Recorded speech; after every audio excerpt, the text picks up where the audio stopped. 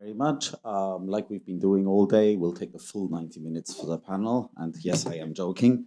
Um, uh, the Just a couple of words, first of all, what we plan to do with this declaration.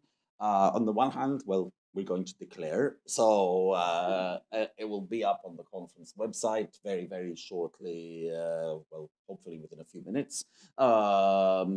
Share, retweet, like, and subscribe, I think it goes. But seriously, we hope it's something that you can use to just make a case in whatever you need to make a case.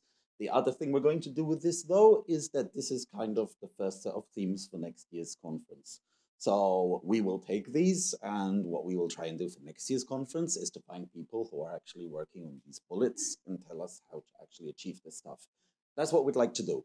The point of this panel is to give you a few moments to be able to just badger some of our speakers a little bit longer, but also just to kind of put a little bit of a bow on the event.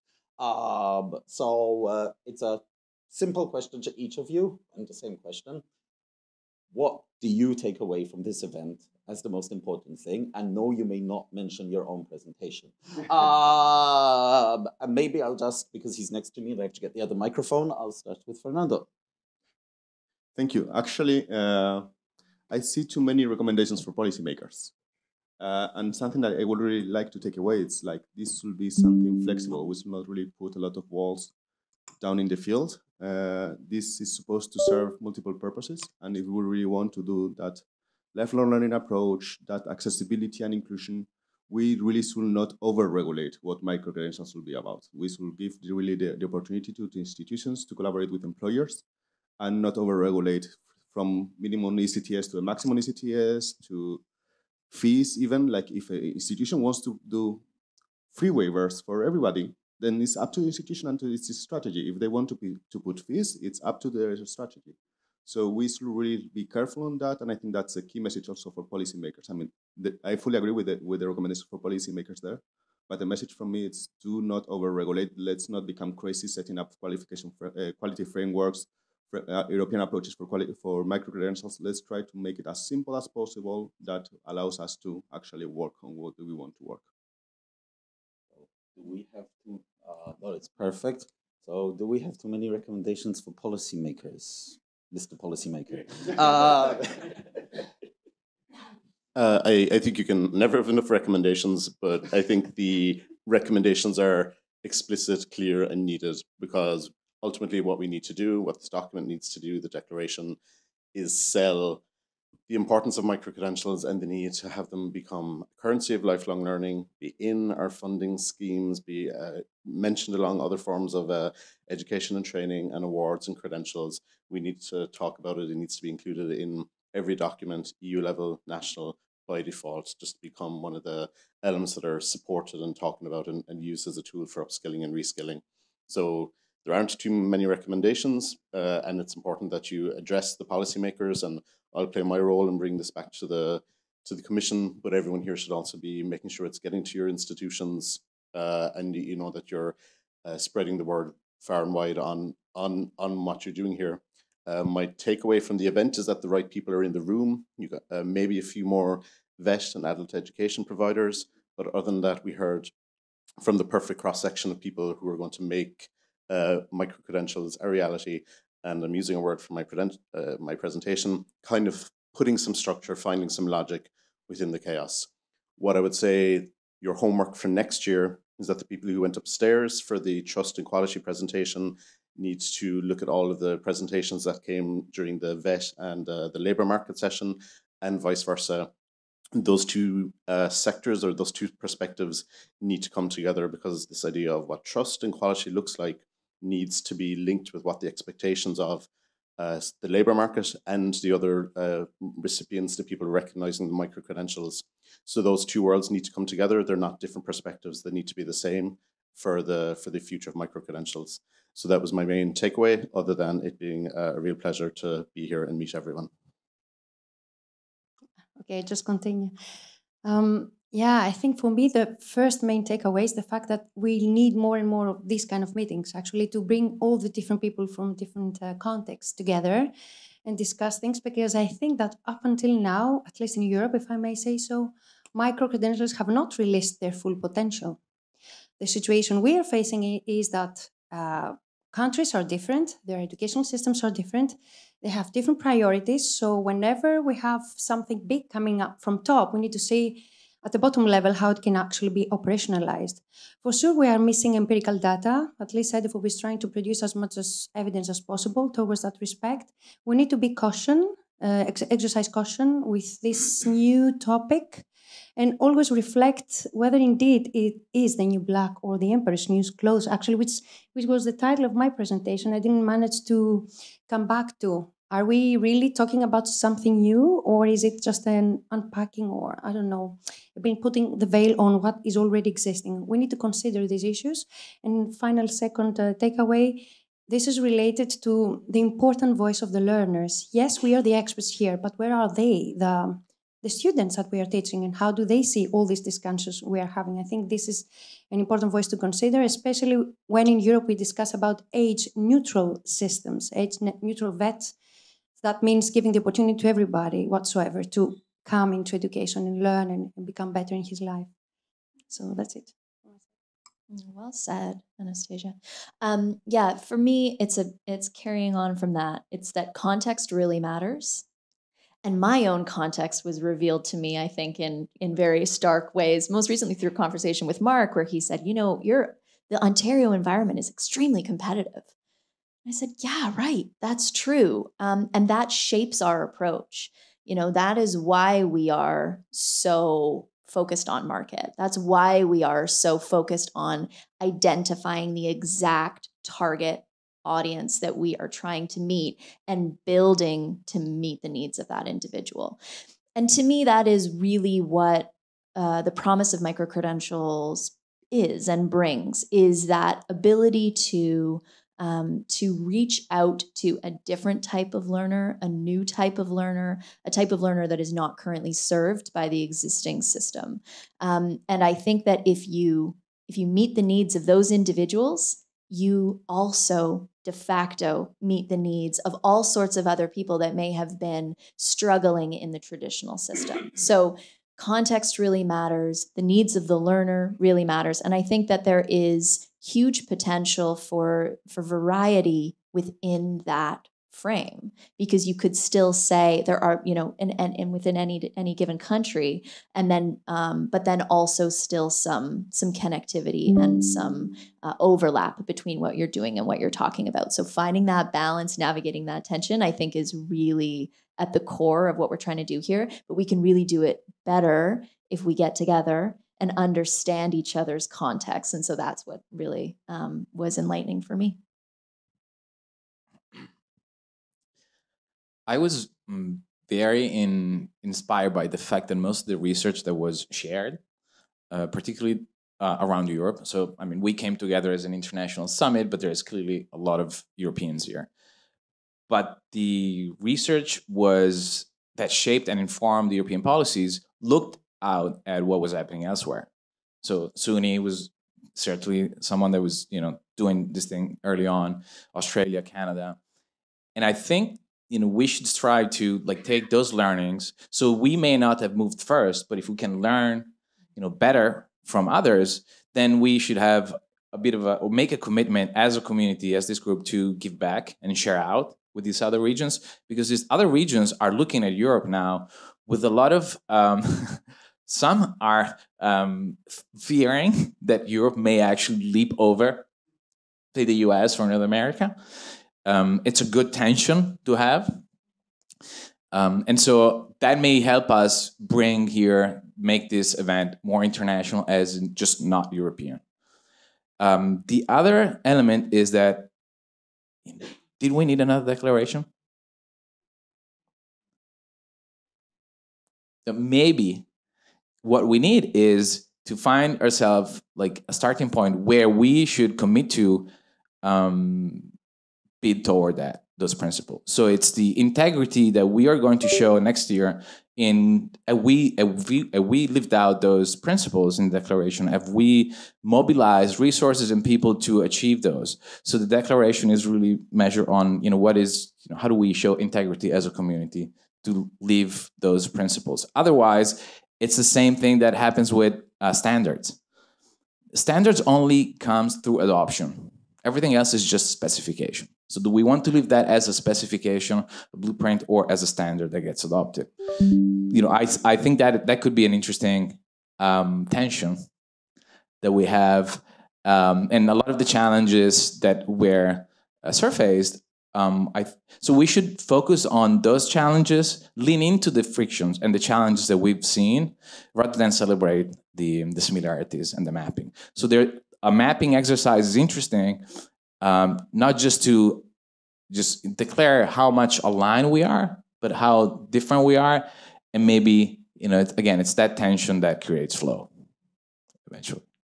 Okay, I have 2 or 3 questions I'd love to ask these people, but you came here to listen to them. Anyone want to ask anything? Raise a hand if you're not shy, but then I will ask 1 or 2. I'll start with you, Lena, mainly because of what Simone was saying, and because you're a token Canadian on the stage. When you go home and be like, I've been 2 days listening to all these random European initiatives, and like they do things different in Europe. What would actually be the thing that strikes you and say, guys, would you believe they do this, if anything at all? Oh yeah, there's so much. Well, I told you earlier, Anthony, that like my whole impression of this is that it's go big or go home. Like you really do things in a way that is very systematic, and for a more decentralized system. SUNY is an exception, I should say, right? In like, there are some more systems within the US, but in Canada, it's very decentralized. And so, that's a great energy. Like that is very, very interesting. And it's definitely something that we would want to hook into, right? If we could, because we don't have it. So yeah, I want that wallet, right? I want that wallet for my learners, and I don't want to build it myself. So there's lots of really interesting things there.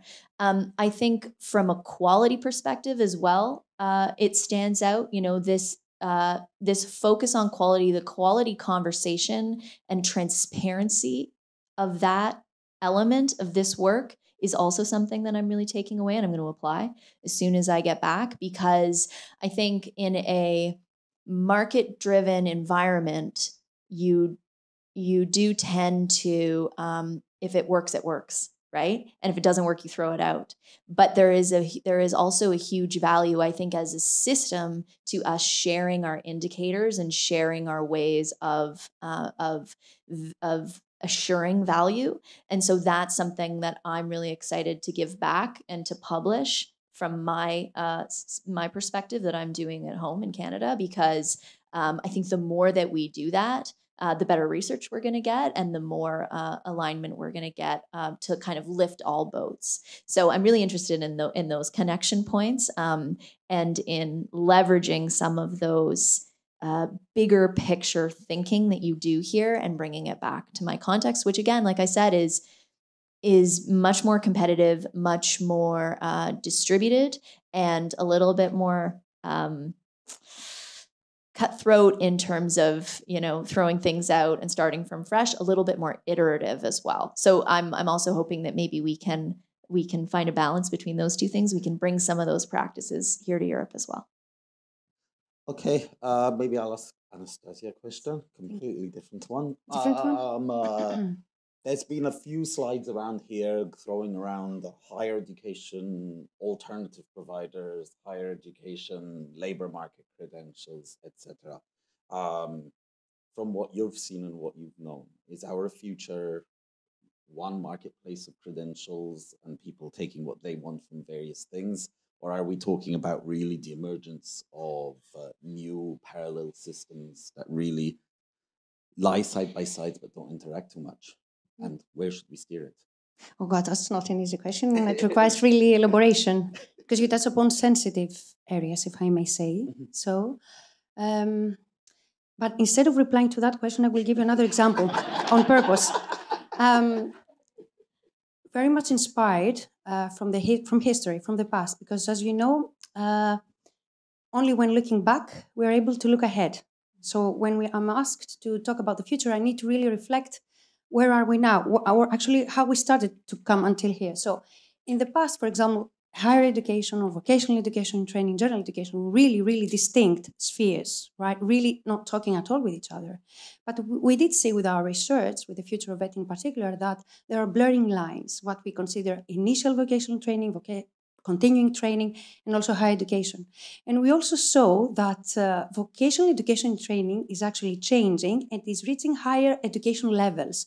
And this is what we consider academic or vocational drift. We use these specific terms to denote that vocational elements are more influenced by academia, and at the same time, higher education institutions are trying to incorporate vocational training as well. So this is the reality now. Now, if we are discussing about the future, whether there will be one marketplace, well, I doubt. I think that we are still a long way to go, because the different systems of education are like distinct. They have their own territory, but with research, we see these blurring lines, as I say. I think that really opening up this discussion, being involved, like for instance, we are coming from vet provider side, let's say, we should be talking more openly with higher education. Higher education somehow try to protect their territory, and I can understand why. This is perfectly reasonable, this is okay. But we need not to forget how the content and profile of education is really, really changing. Why, for some reason, lately, have this tendency with higher education programs to add more vocational elements. Does that show something? Maybe that the decisions taken so far were not going necessarily to the right direction. I'm just posing questions here, but I think, yeah, we still have a long way to go to have just one marketplace. Okay, wonderful. I'll pass on microphone to Fernando. One of the things that really struck me about your presentation was just saying that, the things sometimes we think are important are not necessarily the things people always find important. And also, well, you've been trying to implement micro-credentials in a slightly complex context for the last few years. When you look at all these policy documents and declarations and recommendations and so on and so forth, is there any bit of this where you just take one look at it and go, no, that's never going to work? Yeah. Sorry. Yes. But let's say, like, one of the difficulties we face when we started trying to develop something at alliance level is like we are not just a single higher education institution trying to do something. It's trying to put together 9 higher education institutions in a similar approach, but you have to count that they have, even though we might be in Europe with European recommendations and initiatives that try to harmonize the systems, we have completely different national contexts with different completely regulations. And the most important thing, the thing that matters a lot, different cultures. We are not so much aware of how much different cultures actually matter in Europe for that matter. And the practices at each institution, which are not over-regulated whatsoever, so if they decide we could do it, they matter a lot. And that has been a huge difficulty. So we decided precisely like, okay, the European approach or some of the recommendations are like great horizons, great recommendations, great guidelines. But if you really try to solve all things at once, you will never get there. You need to start by tiny steps, baby steps sometimes, and then keep improving. And that's what we learned from this experience. It's like, okay, we wanted really to use already blockchain technology in using our micro-credential. We really wanted to go far, but we realized like if we are really waiting until we reach this far, we will never start. So that will be also something that we learned. Let's start by something and let's keep improving, because otherwise we will never reach. And linking to the protectionist world of higher education, I think that we are transcending the educational levels with micro-credentials. We should really be able to transcend that, because there will be issues where, and that's why it's important to link it to qualification frameworks, because then it's where it doesn't matter.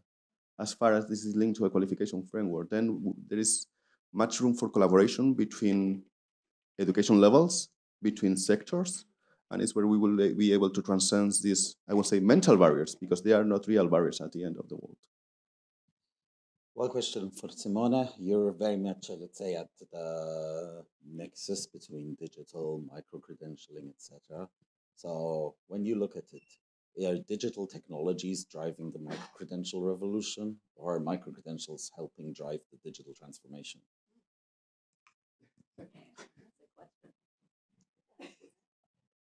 So there are, kind of two parts of the same thing. So imagine like a yin yang thing, or some people think about them as two complementary opposites.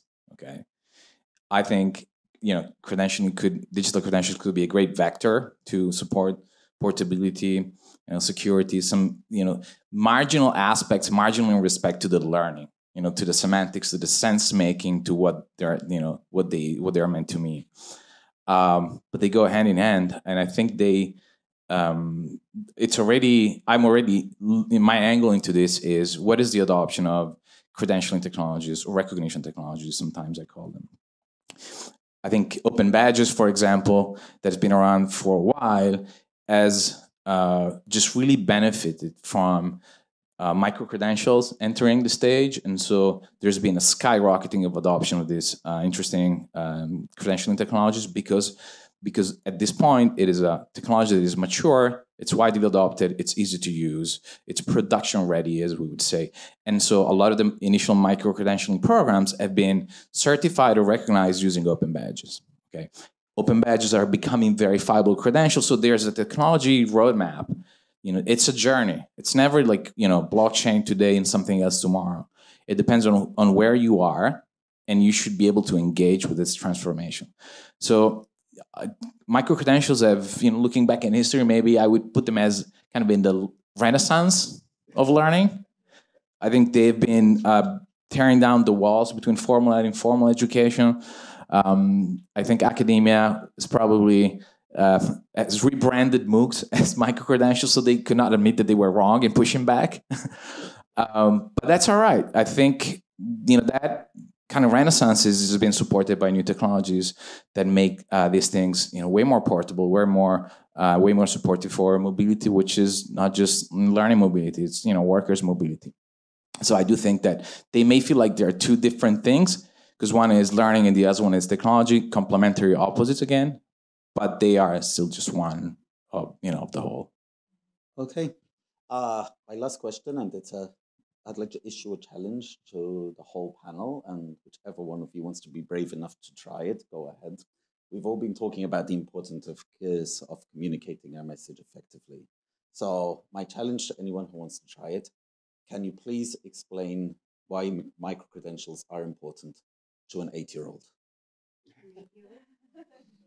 Who would like to give it a shot? Simone is giving the first try. Everything that you do online, playing, should be recognized and part of your identity, and be able to make up a much more finer grained picture of yourself over time. So if you start collecting those tokens or data points about yourself, whatever you do, I think that would be an interesting tool for self-reflection, but also it could uncover or make the invisible manifest, like part of your identity that is not easy to represent, and now you may have something to show for. And these are experiences, small or micro learning experiences, that may often be important for you, but they may also be relevant to others that are trying to assess you and figure out who you are. Just saying, your 8-year-old is remarkably. I see Anastasia has a try. Intellectual. My son is 12 years old, not 80 years old. But Okay. as soon as you asked this question, immediately he came into my mind, my dear Philippos. So what he likes a lot doing, and other kids of his age, to play these weird video games, to be honest, sometimes at the weekend.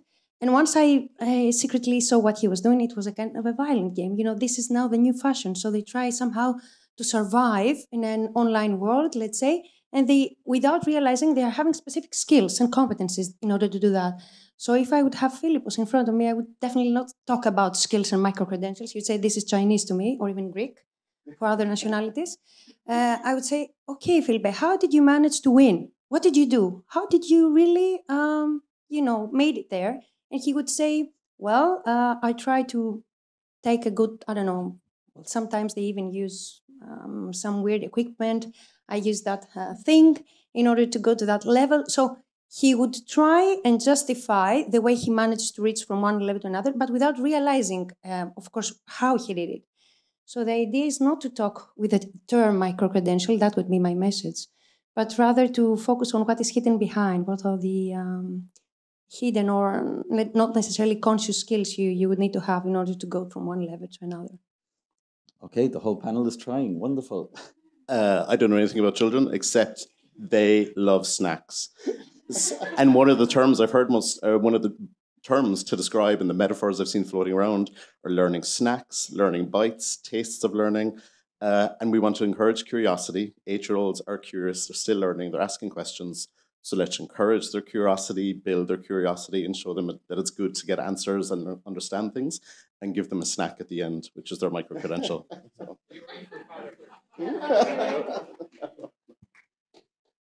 Yeah, I will not go to the food one, but I was actually thinking since the very beginning, since you mentioned, maybe because I'm also like from the 80s, a treasure hunt.